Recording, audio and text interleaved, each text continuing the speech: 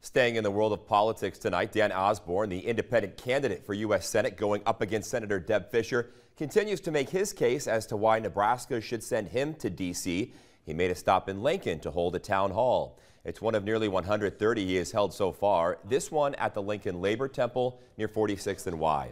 A few dozen people turned out as Osborne reinforced his views and values, saying he is pro-choice, strongly for campaign finance reform, and that he wants to see more done in terms of immigration and at the border. As he puts it, conversations like these help him to better understand what people are experiencing and what they want in Congress.